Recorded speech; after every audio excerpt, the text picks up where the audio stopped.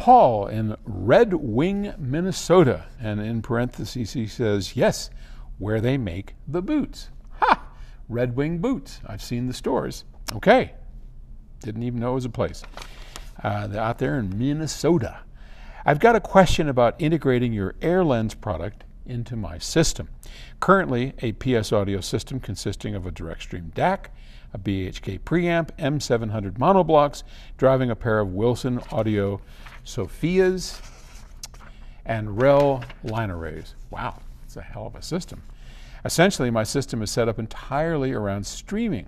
I'd like to now add the ability to access my digital file collection using a NAS, which is a network addressable storage. In other words, a hard drive you can put onto the network. Okay. If I'm looking at this correctly, can I add the AirLens and be less concerned with eliminating noise along the path upstream from that device? Yes. That's kind of what the AirLens does.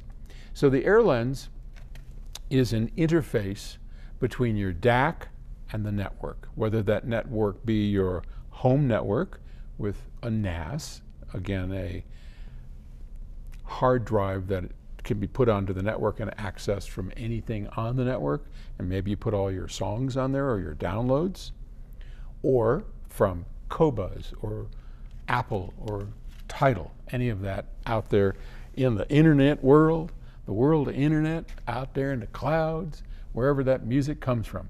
All of that comes in, and what we don't want to do is tie that directly into our DAC. What we'd like is some kind of galvanic isolation between the network and our DAC, which is sensitive to noise, very sensitive to noise.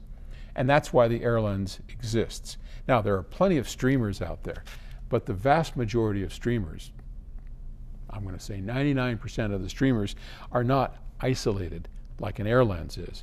And that's why we call it an AirLens. We use air to isolate the signal.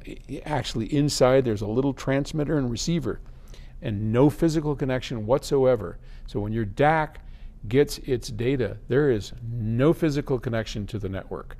And that's what we call galvanic isolation. Well, we don't call it that. I mean, it's been that for years, where we correctly use the term galvanic isolation. Okay, so yeah, that would be a great way to go. It makes a heck of a difference and just keeps everything clean and nice.